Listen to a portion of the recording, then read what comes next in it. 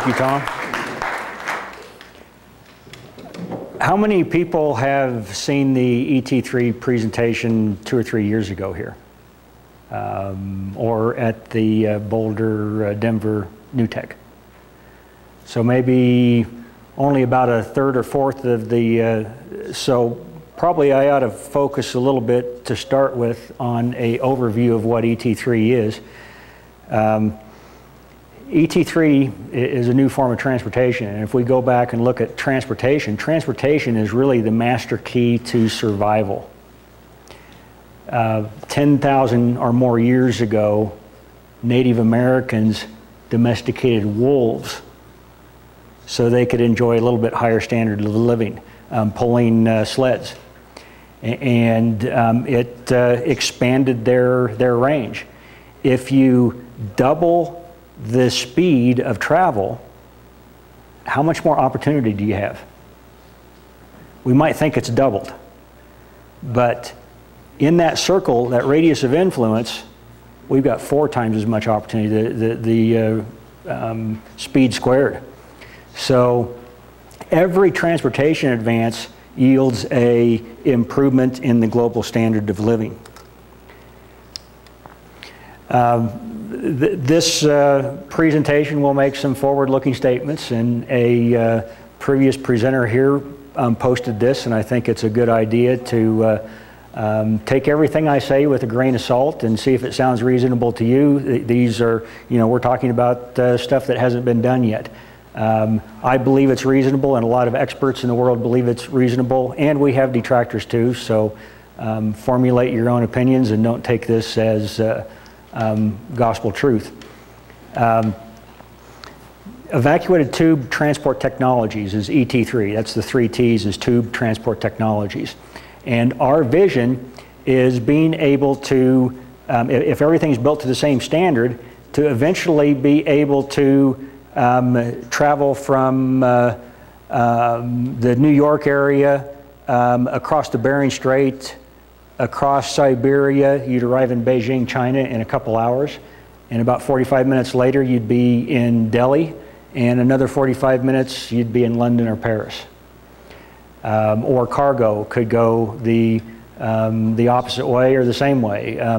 Apples that you pick, or peaches here in Colorado, could be sent to Japan where they sell for $5 a piece. ET3 is like cars on a freeway. It's not like train on a track.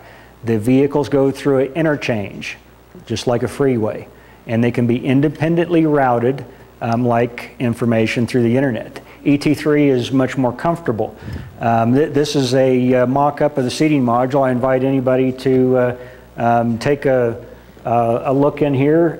The mirror at the other end simulates a space twice as big as the physical space of this.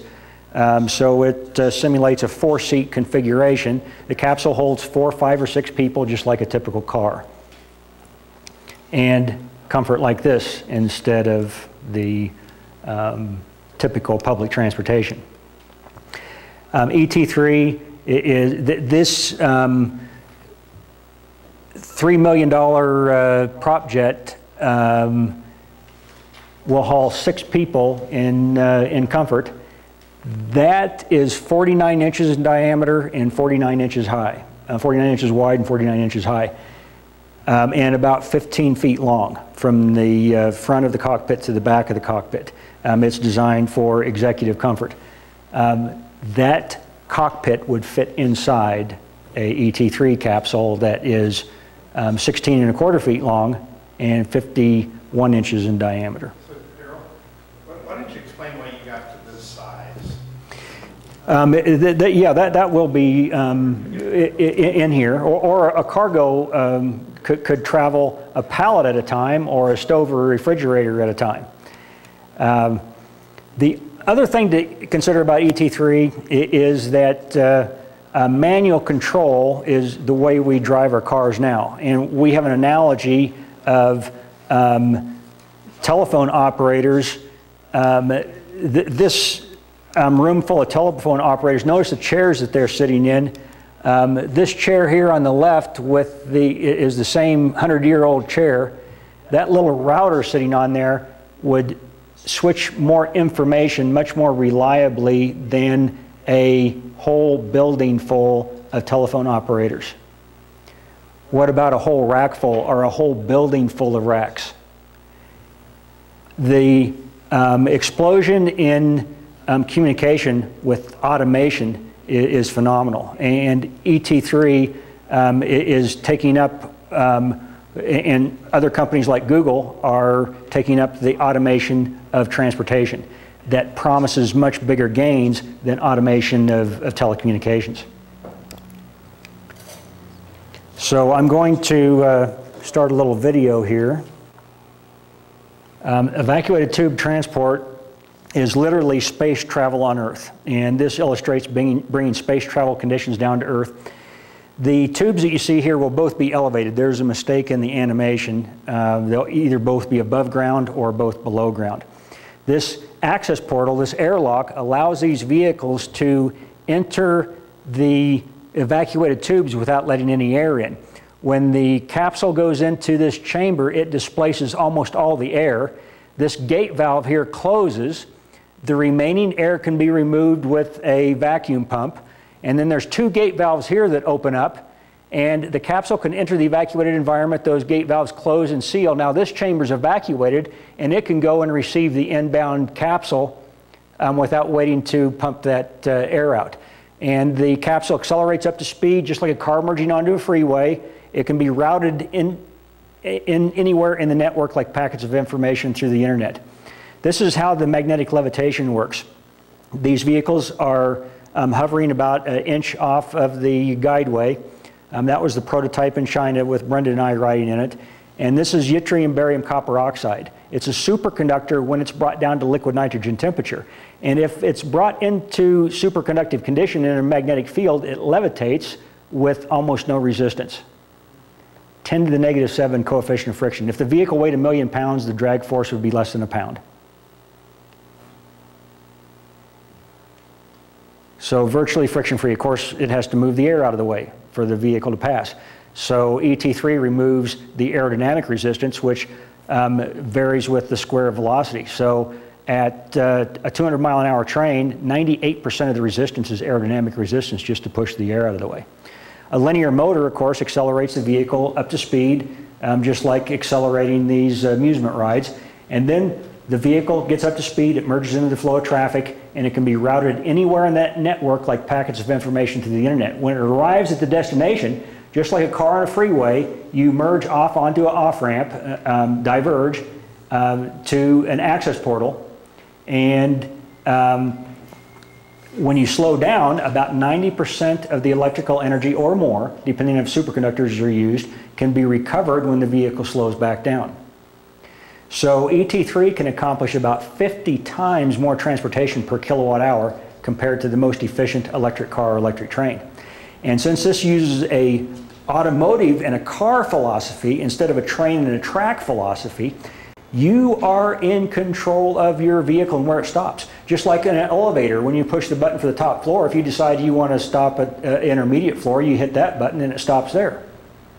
Same thing with ET3. You're never farther than 15 minutes from an access portal. It uses a car on a freeway philosophy.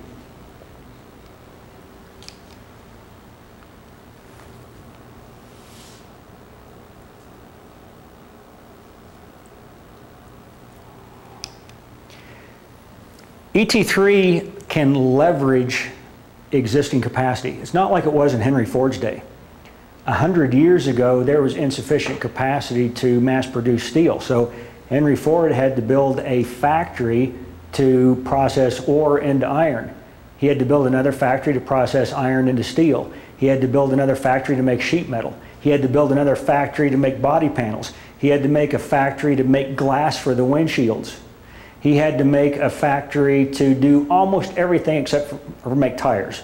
Firestone had come up with some processes for that about the same time.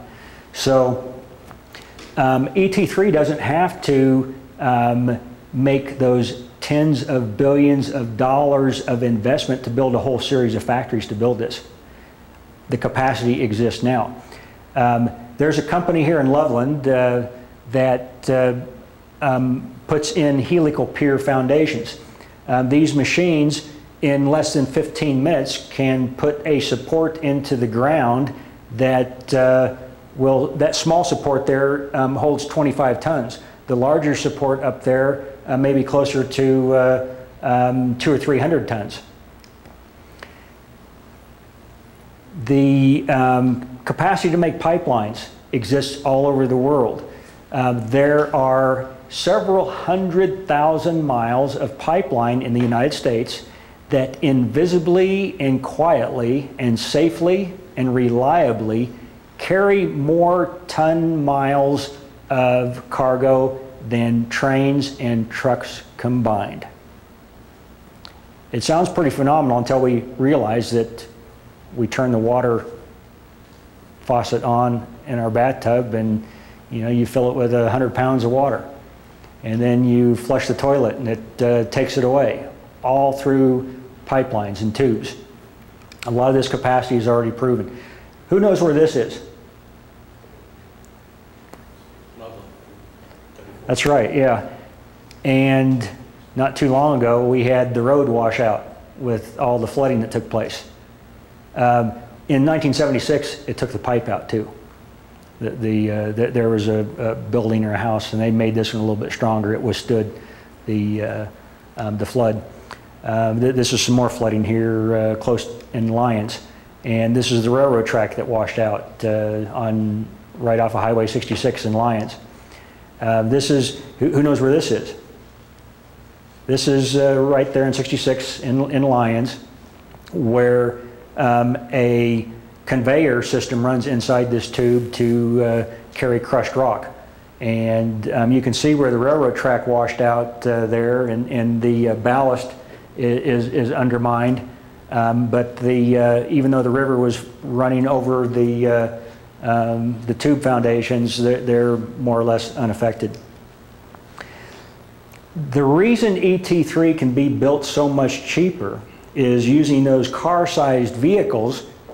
The car-sized vehicle was selected because it represents the best compromise between cost and utility. And that's why cars have displaced trains, because they offer a lot more market value than trains do. In the year 1910, 90% of Americans traveled between city by train. Now it's less than 1%. And the reason is cars just offered a lot more value, a lot more bang for the buck for most people, in addition to the convenience and not having to travel when the average of a few hundred people want to travel, but when you want to travel. So if we look at the situation for ET3 for building infrastructure, this vehicle that only weighs 400 pounds empty can haul the same 800-pound payload as a typical car. Cars have won the transportation market hands down. Over 90% of people travel in the United States by car. Over 90% of the passenger miles of travel is in car-sized vehicles. Over 80% of the global market is 5 seats plus or minus 1. Why build vehicles any other size? If you don't have to pay the driver, the advantage of building big vehicles mostly goes away. And there's a lot of advantages to building small vehicles. This high-speed rail infrastructure here with a couple 100-ton locomotives passing on a bridge span. Any idea how much those locomotives weigh? 100 tons for a locomotive. And that's without the load of the cars behind and the people in it. So if you've got a couple of those 200-ton locomotives passing on a bridge span, it takes about 550 tons of concrete and steel for an 82-foot span, a 25-meter span. With ET3, that vehicle only weighs 400 pounds, but it hauls a same 800-pound payload as a typical car. So it only weighs 1,200 pounds. 2 vehicles passing on a bridge span only weighs a little over a ton. That's why the ET3 infrastructure for the same 2 meters here only takes 1 ton of material. For this 2 meters here, it takes 35 tons of material. To support that massive load, it takes about 90 or 100 tons of concrete and steel for the vertical support. to support the 200 tons plus the 550 tons plus another 100 tons takes pilings, 24 to 30 pilings driven into the ground as deep as 250 feet in some locations to support that massive load. It can take weeks just to install the pilings. So ET3 can be put in with helical pier foundations that can be installed in 15 minutes. You bolt the pillar in place in another 15 minutes, and a crane puts the small 8-ton load into place in another 15 minutes. It's built in factories. Much, much lower cost. Less than 1/10 of the cost, and still leaving plenty of profit potential for local companies like Jeff Phillips with Colorado Foundation Systems, using locally available equipment instead of labor imported from China. Proven vacuum technology too. This is the LIGO observatory that's evacuated to 1,000 times higher quality vacuum than necessary for ET3. Excuse me, 1,000,000 times higher quality vacuum. 10 to the -9 torr, and it had no measurable leaks in a period of 2 years without the vacuum pumps working. 50 kilometers of welds. How much vacuum do you need? About 10 to the -3 torr to 10 to the -4 torr is the optimal. The optimal degree of vacuum, to create a pure vacuum cannot happen. There's no such thing. But we can get pretty close to it pretty quick. Removing 99% of the air is removing 99% of the resistance, and that can happen very quickly with really low-tech pumps. A single-stage pump can reach 10 to the -3 torr, or 10 to the -4 torr, depending on the type of pump. So after that, the cost of creating that vacuum is a hyperbolic function that reaches a vertical asymptote at a pure vacuum, and taking more and more energy, infinite energy, to produce a pure vacuum. So that's not practical. But the transportation energy drops very quickly as we remove the air. If we remove 99% of the air, we remove 99% of the resistance. That's not quite that good, but close. So the point where those two energy cost graphs cross is the optimal level of vacuum. And our approximations give a range of a factor of 10, about 10 to the -3 torr to 10 to the -4 torr, about 1/1,000,000th of an atmosphere, or 1/10,000,000th of an atmosphere of pressure. Linear electric motors, like they use in roller coasters, are as much as 97% efficient at converting electrical energy into kinetic energy, and that's without using superconductor elements. So if we use copper elements, we can recover estimated 90% of the energy when the vehicle slows down. Linear generator at the other end, also 95% efficient. But if superconductors are used, which now superconductors have been demonstrated that for carrying a certain amount of amps of current are cheaper than copper now. So using superconductor elements, we can recover 98% of the energy, and that's accounting for the liquid nitrogen that it takes to keep those superconductors cool. Proven magnetic levitation technology. You saw the vehicle that Brenda and I were riding in. It's hovering about 3/4 of an inch off of the permanent magnetic guideway. Those permanent magnets will retain estimated 90% of their field strength for about 500 years at room temperature. This is a local company, Ability Composites, and they have filament winding equipment that can wind Kevlar or fiberglass or carbon fiber around a mandrel and make capsule-shaped and sized vehicles for making aerospace parts like rocket motors or race car drive shafts, or all kinds of parts that require winding fibers pulled through a resin bath. And this is an autoclave that a capsule, ET3 capsule, could fit inside of, that bakes it at high temperature and high pressure necessary to make extremely high strength to weight ratio parts. And Frank Roundy is the president of the company. This is when Fox News was there all day long, showing how local capacities can be used to build ET3. Since local capacities can be used, we've adopted an open consortium model. This is one of our advisors, is Frank Davidson. He's the guy that actually, his wife Iseline had the idea after a particularly harrowing crossing of the English Channel shortly after the war. Frank was 17 years old and he couldn't join the US military, so he went to Canada and joined the military, and he was at the Normandy invasion, where he met in France his wife Iseline.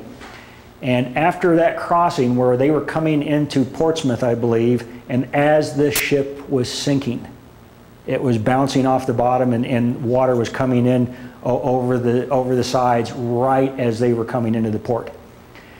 And she said, "Frank, your dad was a famous engineer that built the 20-foot diameter tunnel to carry water from the Catskill Mountains to New York City. Have him build a tunnel big enough to drive a train through, so we don't have to put up with this bad weather and stuff." So he took it seriously, and it took him 35 years, but he founded the English Channel Tunnel Study Group and got that tunnel built across the English Channel. And he's told me, he said, as difficult as that tunnel process was, technically, the technical difficulties were only maybe 10 or 20% of the problems of building it. It's mostly diplomacy and political problems to get a lot of stakeholders to come together. So we've adopted an open consortium model that is creating tremendous capacity tremendous new market potential for tens of billions of dollars in production capacity that already exist. Tens of billions, if not trillions of dollars of right-of-way that already exist. There's a couple hundred miles of power line right-of-way in the United States. There's 53,000 miles of interstate highway in the United States. Chances are at least some of those right-of-ways that have already been paid for can also be used for ET3 without interrupting their existing use, creating a new market for existing investments. Instead of asking people to pull money out of their pocket, we're creating a new market for those past investments that have already been made through an open consortium model. This is Dr. Kamada. He's a famous physicist from Japan. And ET3 is creating a new market for his magnetic expertise. He held for some time the world record at focusing a permanent magnetic field at 4.5 Tesla. His wife, Yumi, has a company that makes LED light bulbs in Taiwan. This is the team that Professor Wong and his wife on the left are the inventors of high-temperature superconductor maglev in China. And ET3 enables their technology to be used. It was kind of dead end because that cold surface on that vehicle, any moisture in the air condenses on that cold surface and builds up a layer of ice at that liquid nitrogen temperature, and pretty soon that layer of ice chokes the suspension gap. So that technology was dead end without ET3. So they invited us to China clear back in 2002, 2003. We spent about 5 months in China, and since then we've expanded out programs to several universities. School of Mines has had several dozen teams of 4 or 5 students working on different ET3 projects. What's the cost of ET3? We already went over a lot of those factors, showing why the cost is so much less. Dr. Fry mentioned Hyperloop a while ago. Hyperloop is in 2 sizes, one for capsules big enough to carry cars in, the other bus-sized vehicles that will haul 30 people at a time. The optimization of ET3 really stipulates that we keep careful control of the size of the diameter of the tube, because the cost scales not with the diameter. If you double the diameter, it's not double the cost. there's 4 times as much material in it too, because it has to be twice as thick as it grows twice in diameter to maintain the same stress level of those materials. But it gets worse than that, because now, since the cost is greater, you're going to be making fewer miles for that big machine, and the machine costs a lot more too to build. So the tooling cost divided by the amortization makes the cost scale with approximately the diameter cubed. So twice the diameter is 8 times the cost. If the cost basis for these 2 tubes is 100, the cost basis for these tubes is 3 times as much, 315. The cost basis for the larger variant of Hyperloop is 10 times greater. And we already saw why the cost of high-speed rail is so much greater, because 100-ton vehicles here, 30-ton vehicles here, 15-ton vehicles here, less than 1-ton vehicles here. So, and how many arrived here this evening by bus? Raise your hand. Is anybody here, does anybody here prefer to ride by bus than by taxi, if given a choice? Maybe because of the cost. But what if it cost as much as riding a taxi to take a bus, and as much as taking a bus to ride in a taxi? Wouldn't you much rather ride the taxi? Yep. So that is part of the reason why the size of the vehicle is so critical. Market says that it's the best, car-sized vehicles are the best balance of comfort, best balance of cost and utility that exists. Much better than buses and much better than trains, and that's why trains have been displaced to niche markets. However, if we listen to the rail industry, that's not the truth. So remember that forward-looking statement. The rail industry would have us believe that trains are the answer to our congestion problems. I believe that it's a case of the emperor has no clothes. Remember the Hans Christian Andersen story when you were a kid? The little kid pointed out that everybody had a vested interest in the emperor's clothes. The same thing with the rail industry. The rail industry would have us believe that trains are the answer to congestion. If that is the case, why don't we ask them why it is that trains had market share, passenger trains carried 90% of people between cities in the year 1910. Why has it declined to 1% now? It's the value proposition. You can lie to some of the people some of the time. You cannot lie to all the people all the time. So as long as they only lie to 1% of the people, we don't mind pulling the money out of our pocket to pay. Everybody pays, so only a few can benefit. So I have a question. What's the capacity issue here? I'm glad you brought that up. The capacity issue, ET3, since it operates like a car on a freeway, it's not limited in vehicle frequency by that switch like a train is, that has to physically move the track from one track to another. That switch that takes maybe a minute or two to operate, if it should stick halfway, it has to warn the train, otherwise the train runs right off the end of the track. So that limits the frequency of vehicles that can use that horrifically expensive infrastructure to one train maybe every 5 or 6 minutes with automation, but typically one train every 15 minutes is typical, maximum capacity for a train track.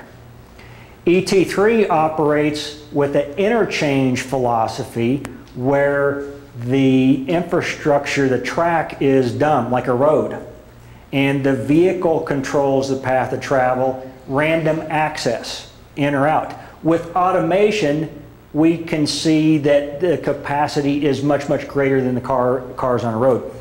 The safe capacity of a road, because of human frailties and reaction time and all those types of things, and attention span, and it limits the safe frequency of a freeway to one vehicle per lane every 2 seconds. 2 seconds is the recommended following distance. Of course, and during rush hour, sometimes it operates beyond that safe capacity.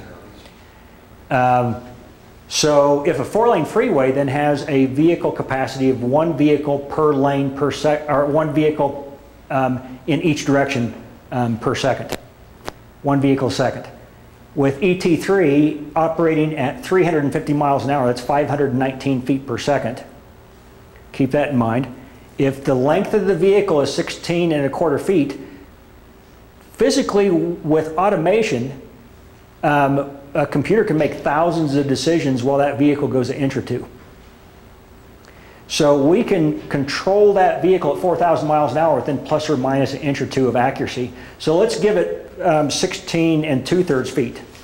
But now let's say we don't want to use that full capacity because we want to maintain some capacity in the system in case there's an emergency somewhere. So let's only use 1/3 the capacity. That would allow us to merge 2 vehicles in between any 2 vehicles in the system for safety reasons. If there's a breakdown in the system, we can reroute traffic, even if it's operating at maximum capacity. So now we have 50-foot spacing, 16.2 times 3. From the nose of one vehicle to the nose of the next vehicle, 50 feet. At 350 miles an hour, how many feet per second is that? 519. So how many vehicles per second is the capacity? Divide 50 into 500. 10 vehicles per second.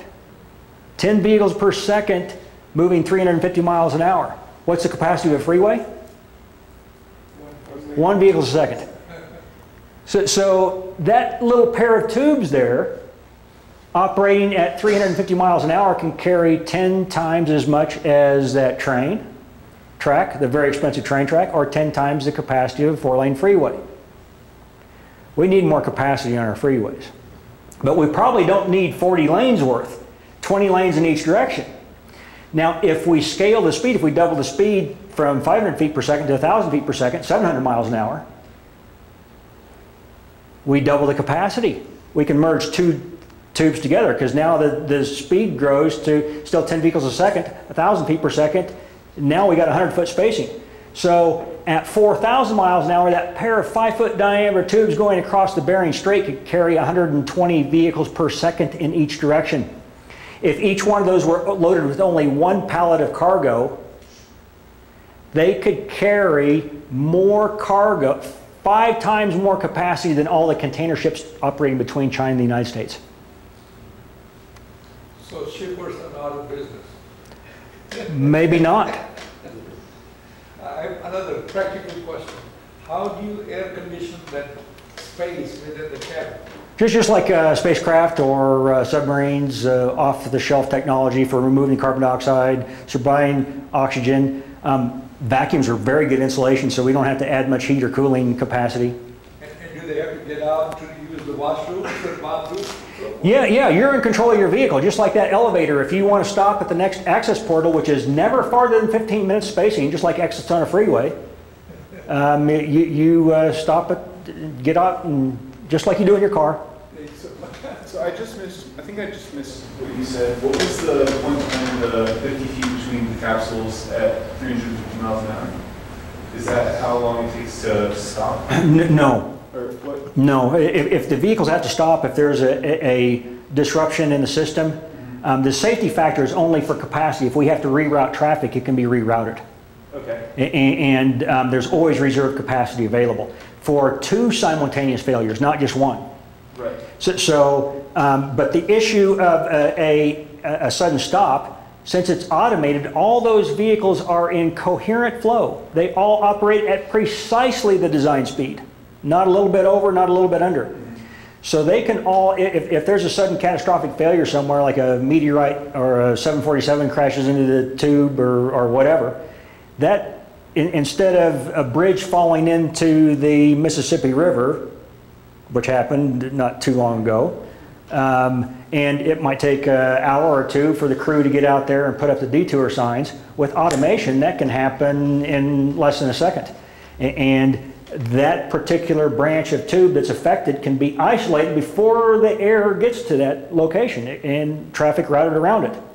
Right. So if it's a network. So then for the vehicles that are in that branch already, every place that there is a vacuum pump, the air can be readmitted to the tube. The size of those apertures are spaced and sized such that the air flowing in aerodynamically slows the vehicles all down at a uniform rate together at once at a survivable rate.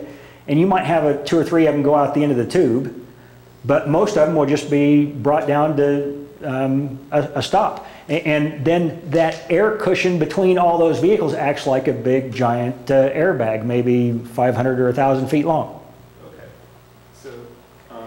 So we'll keep moving through this, and there'll be some time for questions after the presentation. If we have to tunnel, a maglev train that goes 350 miles an hour displaces air pretty quickly because that big train. So if you got two trains passing in a tunnel, that tunnel has to be enormous to prevent discomfort on people's ears and shocks on the side of the vehicle and such. So ET3, when tunneling is necessary, this is 17.86 times more rock to remove for this infrastructure that carries 1/10 as many people. So this is the question of the capacity of comparison, and that's only maybe 20 lanes of traffic instead of 40 lanes. So that pair of tubes would have more than double the capacity, or would have that capacity at only a 200 mile an hour design speed. Was that photo taken? It was photoshopped. Oh.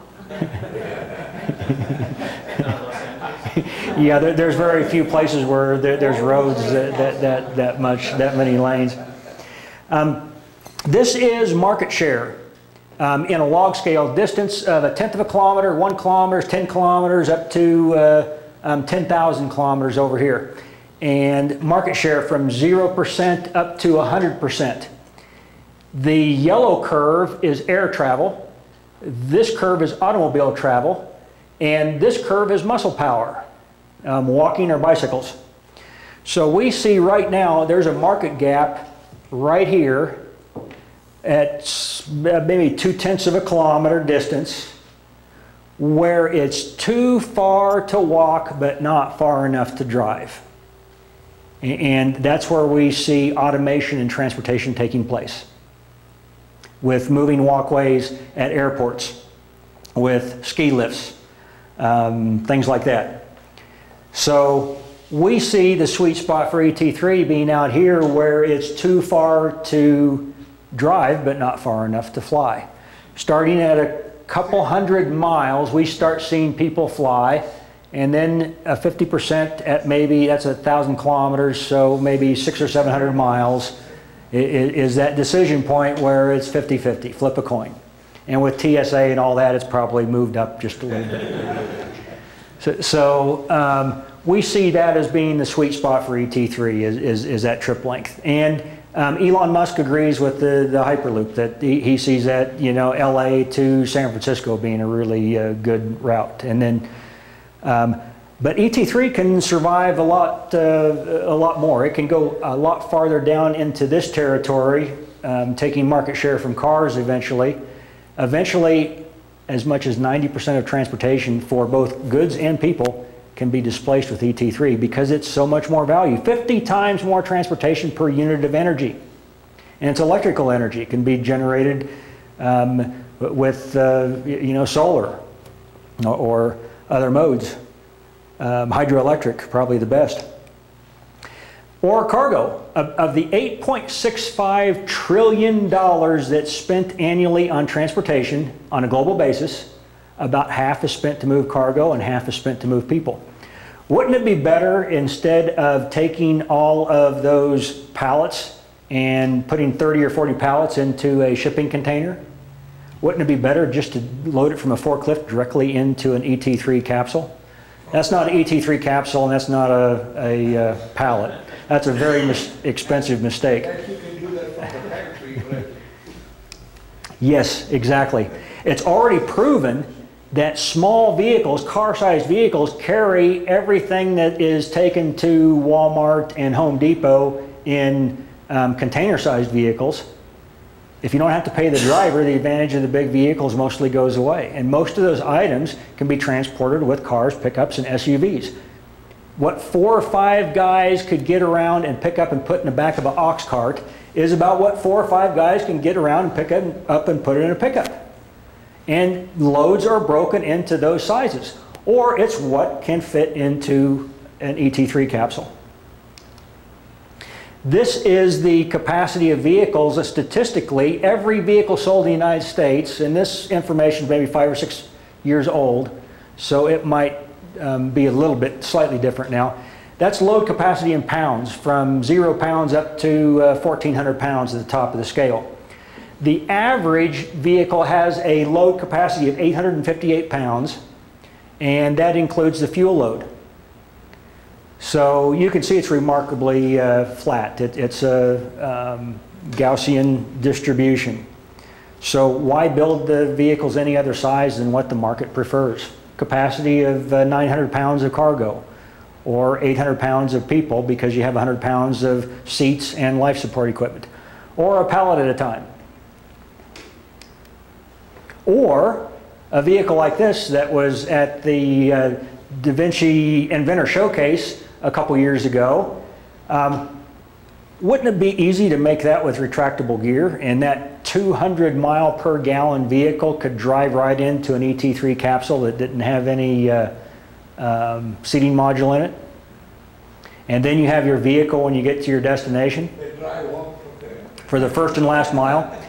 90% of Americans are within 15 minutes of a Walmart store. So if you could get to your local Walmart in a small electric vehicle that could drive right into a capsule, in 2 or 3 hours you could be in Beijing, China, or New Delhi, and at a cost of 1/10 the cost of flying. So where's the first ET3 project going to be? What we need is 3 miles for a 375 mile an hour demonstration. To showcase all of the elements at world record maglev speed right now is 363 miles an hour. And we're going to bump that up a little bit to maybe even 400 miles an hour. It takes about a mile for that acceleration, a mile to slow back down, and then during the mile that the vehicle's coasting, we will have 2 alternate paths in that tube where we can prove that the vehicle can diverge and then reconverge or stay on that path. That showcases all of the elements necessary to network ET3 on a regional basis at those design speeds. It can be built along railroad tracks like you saw in the last slide, or along existing power lines.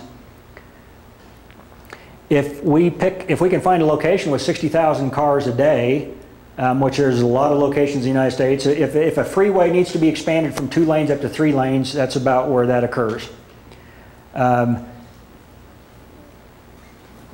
With 30 passengers per hour and 16 hours, 360 days a year, at $100 per person, that's $17.5 million revenue from ET3 as an amusement ride.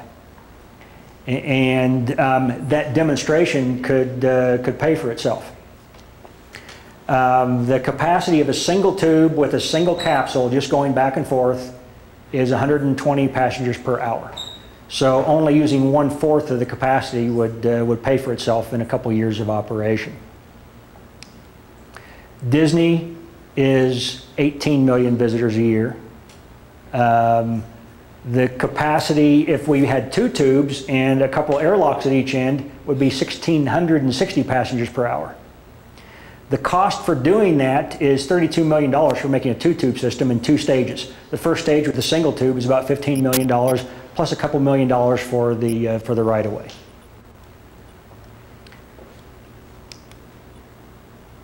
Our immediate needs, our CFO just retired, and I'm not sure if for health reasons or otherwise, we are looking for a new CFO. We're also looking for some people with international law experience. We are looking for right-of-way still. We think we have it, and then people like BLM throw another wrench in the monkey works. told us initially to rely on this online map that was the gospel truth of where the BLM property boundaries were, which we did.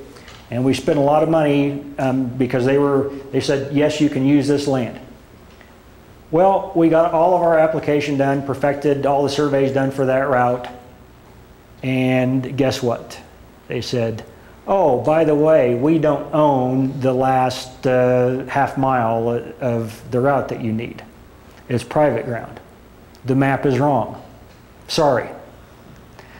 So now we've got to either make a tunnel to expand that out, which will maybe add another $1 million to the cost, or find some other alternatives. So we're still looking for better right-of-way alternatives, but we think we're getting close on one location, and there might be some other alternatives as well. And we're hoping some alternatives here in Colorado might open up. We were kind of thrown under the train on the I-70 corridor. We're also looking for ERP experts. ET3 is an open consortium, so anybody can get involved, but it's kind of difficult to figure out the management of all that stuff. So there are online systems that we believe that we can put to use. It would be great if we had them now before we could afford it. So if there's people with those kind of skills that can put that stuff together, that's the type of things that we're looking for, that we are able to compensate people with shares of ownership in the company to achieve these things. And that's how we've grown as an open consortium. There are now 345 licensees in 22 countries.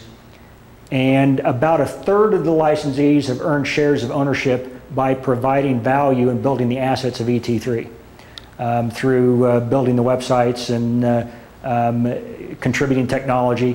There's a 6% value added royalty. If you figure out a way to make money with ET3, if it expands your market for vacuum pumps or making pipelines or tubes, join the consortium. The license is a $500 corporate fee or $100 per individual. And the corporate fee is up to 5 in the company, can be licensed, and then that's scalable in units of $100 or one person, one seat, kind of like buying software. It's an inclusive license, not an exclusive license. So it's an open consortium model.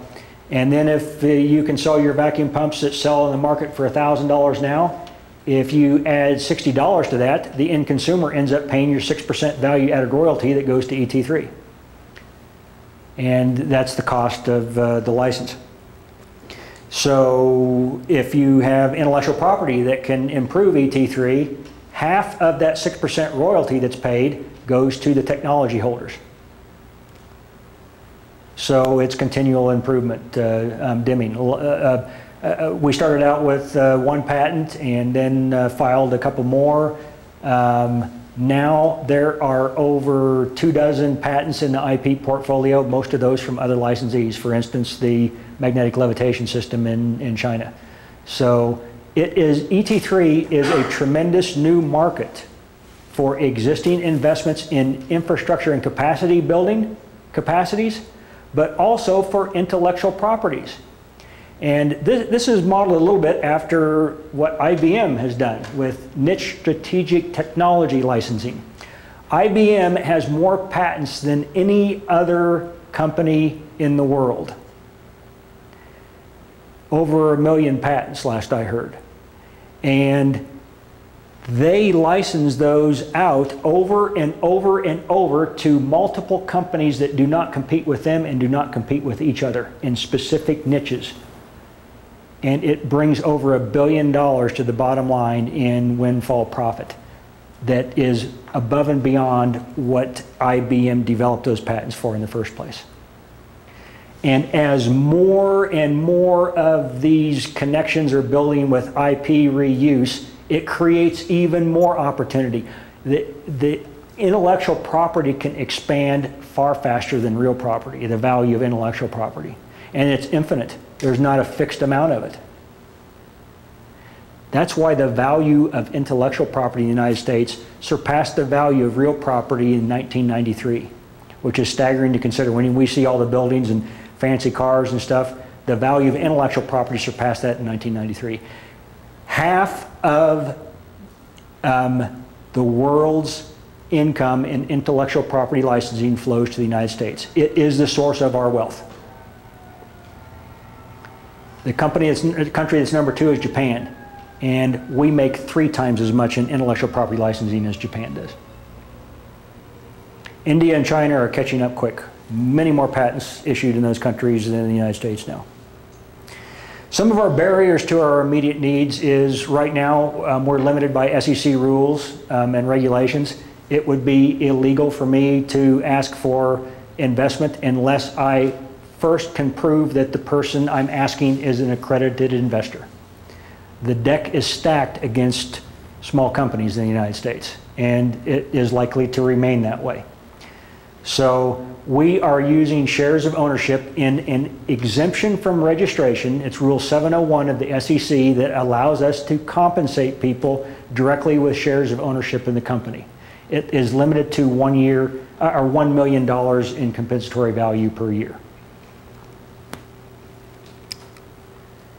What are some of the possible future effects of ET3, future economic effects? How much do people spend on cell phones? Quite a bit. I mean, telecommunications and the internet and all that has been responsible for a tremendous amount of value creation and wealth creation. But how much do people spend on their cars? We're talking about a revolution in transportation. $8.65 trillion a year is spent globally on transportation. Half to move people, half to move cargo. This is going to take trillions of dollars to build out the global network so a person could get from any city to any other city in 4 hours or less. And they stop 15 minutes at parents. Straight somewhere. So this line right here is all done at a design speed of 600 miles an hour. And it connects a lot of the major cities on the left coast and the southern United States with the right coast. The big population centers. And then this is a great circle straight line route. From the New York area to in between San Francisco and LA area, connecting the major population centers. That could be at 4,000 miles an hour. And these radius curves are 4,000 mile an hour radius. This radius curve right here that looks like a sharp corner is 600 mile an hour radius. And here's the global network that connects the most people and the most production centers with the minimal amounts of network. What's the maximum speed? 4,000 miles an hour is not necessarily the maximum speed, but it's maybe the maximum practical speed. At 15-minute intervals, that's 1,000-mile spacing. So what we're doing is we are bringing space travel conditions down to Earth so that everybody can enjoy them on a daily basis instead of a few lucky astronauts. It's already proven. Right now we're moving 67,000 miles an hour in orbit on spaceship Earth. And we've been doing that in our entire lives. The average human travels 300 billion miles through space during a typical lifetime without burning a drop of gasoline. All we're doing is mimicking nature. We believe that it's already proven. And we need your help to get it done. Can you repeat the number? How many miles? About 300 billion miles per lifetime. Wow. And the ton-mile efficiency that we're claiming for ET3 is only about 1/4 of the ton-mile efficiency that has already been demonstrated by, guess what? Anybody with a guess? Voyager. Does anybody know the name Voyager? Yeah. Voyager spacecraft left the solar system at what, maybe 15 years ago. It was beyond the solar system. and it's gone millions of miles, maybe more than 1 billion miles. I don't know exactly how. When I did the calculation at that time, which was maybe 3 or 4 years ago, it had about 4 times the ton-mile efficiency from that little blast of rocket fuel to get off the ground and out of the Earth's gravity well. So that's really the presentation. If there's any questions, I can spend a few minutes answering questions, or people can hang around and get in and out of this thing and those types of things. I'm interested in entry and exit. So in your early animation, obviously the tube's got to be taken off the main line. We've got an exit ramp, and then we've got a portal of some sort. What's your downtime? So you've got that. Okay, I got to pee. 15 minutes yep. to my next exit. Mm-hmm. Once I get to that exit, what's it going to take to get me out of that capsule? Well, 15 minutes is the maximum interval. The average interval is going to be half that. We've got 7.5 minutes there. That airlock, well, it takes roughly 20 seconds to decelerate from 350 miles an hour down to 0. It takes 3 minutes to decelerate from 4,000 miles an hour at 1G down to 0. So we got a maximum there of 3 minutes. It takes 26 seconds for the airlock to cycle. So, and then the seating module is going to have to be extracted. That's another few seconds. It might take, there might be a minute of time overhead typically. From the time I'm dead stop, 0 miles an hour stopped, to putting my foot back on the ground, maybe a minute. Yeah.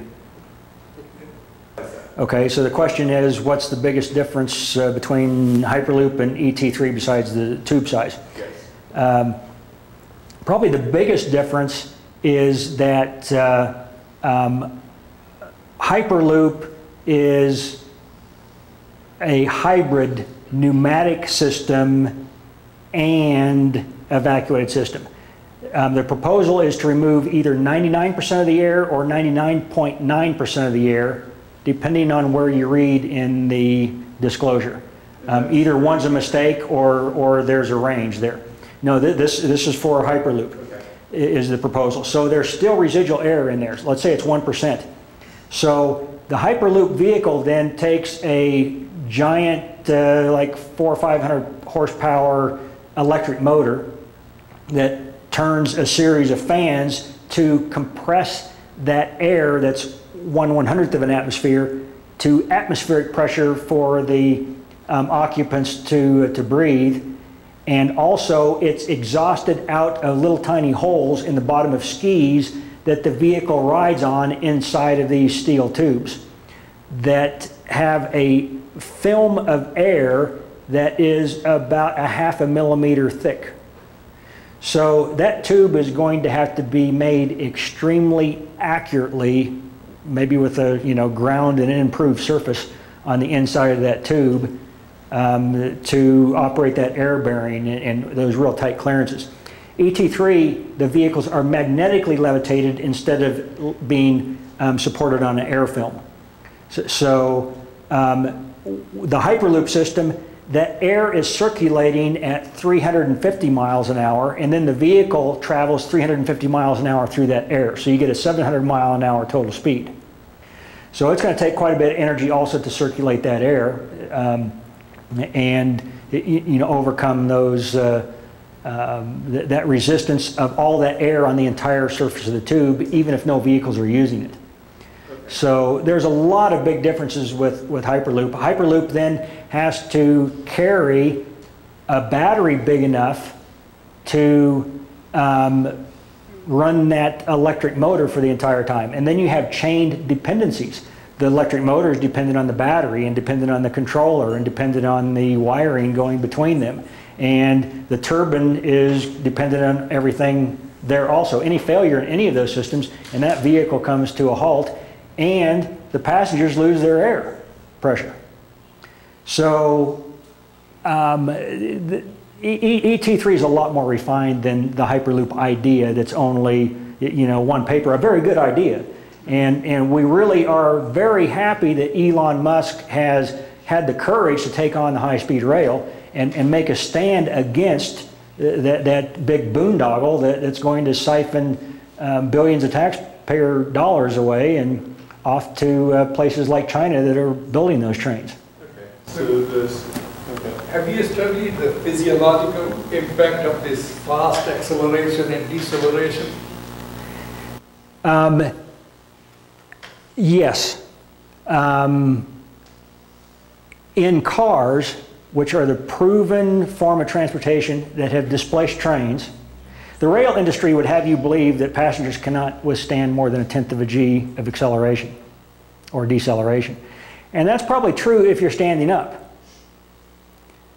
But virtually any car on the road, if you step on the brakes full force, will slow down and stop at about 1 G of deceleration.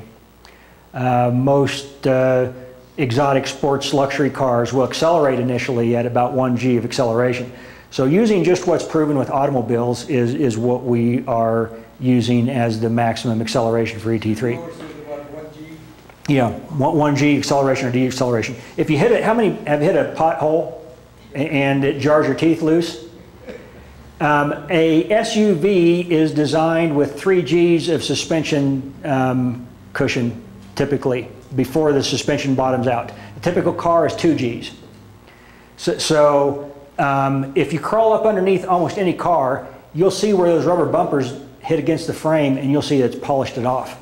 That's how often we experience that kind of. ET3 will be much smoother. The tubes are automatically aligned. John, Mr. Hayes, who spent a lot of time building a model of this, did you want to say something about that, the project that you worked on? Sure. Come on up.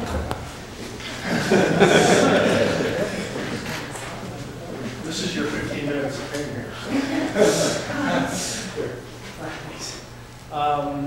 Just tell about your project and how you. Yeah. Well, I just graduated from high school this May, actually. So yeah, I'm 18.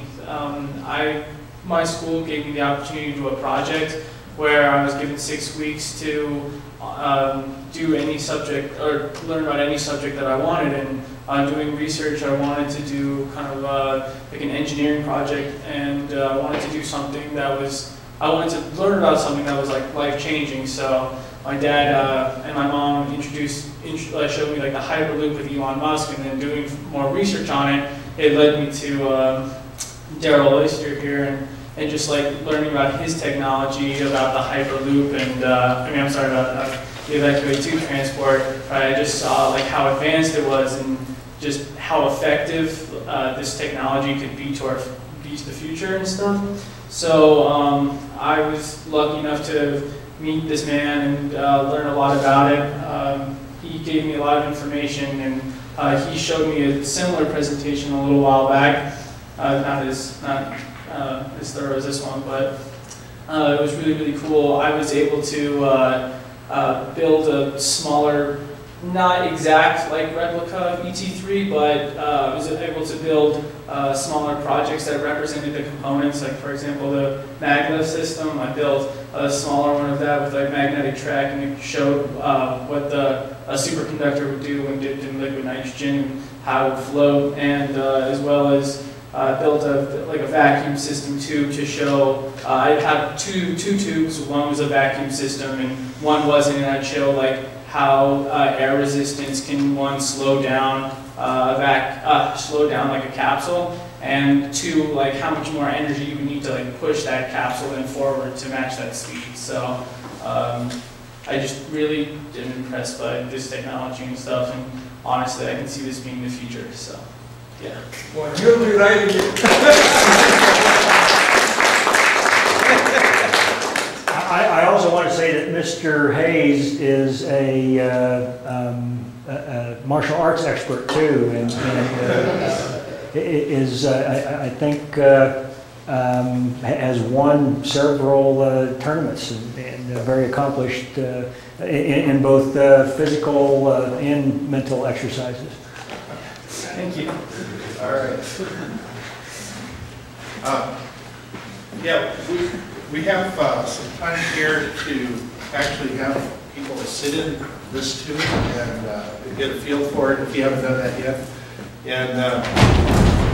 And there, I'm sure you have lots of extra questions. So, but we wanted to kind of wrap things up here. I want to thank everybody for coming and get to know the other people in the room. There's a lot of talented people here, and look forward to seeing you again next time. Thank you very much for coming.